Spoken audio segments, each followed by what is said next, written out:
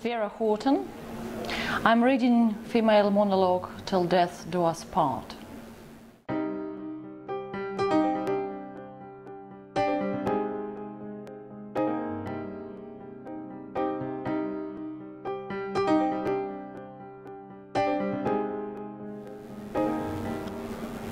I can't do this anymore.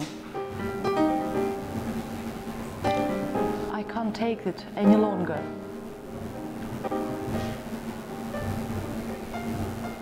I can't listen to it anymore. I can't do this anymore, Frankie. You are a monster.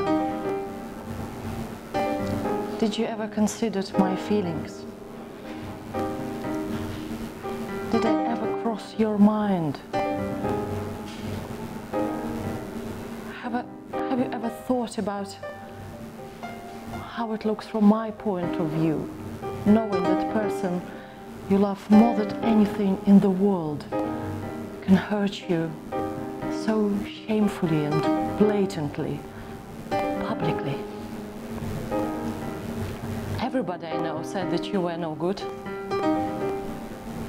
They said that you came from bad stock, and I wouldn't accept a word of it. Not my Frankie. No! He's a changed man, new and improved.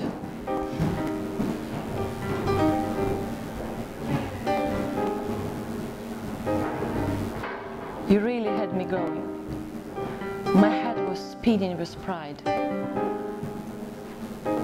You were so convincing on our wedding.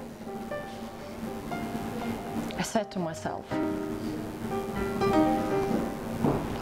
God help the person you fool next. God help that poor soul you will set on your sights on next. And then it hit me. Why? Why should I let anybody go through things like that? Why should I leave it in the hands of fate to deal with you? Why should I let you walk away from this after what you have done to me?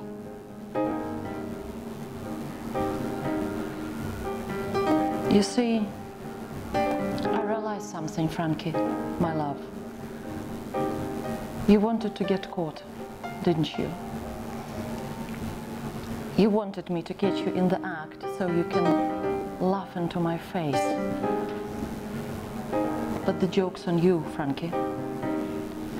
You are finally going to feel the pain you left behind so many times. I will not let you walk away from this. You can't walk away from me, Frankie, my love. Shush now. It's okay, you can cry.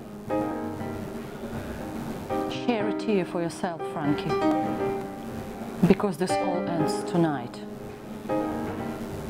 Till death do us part, my love.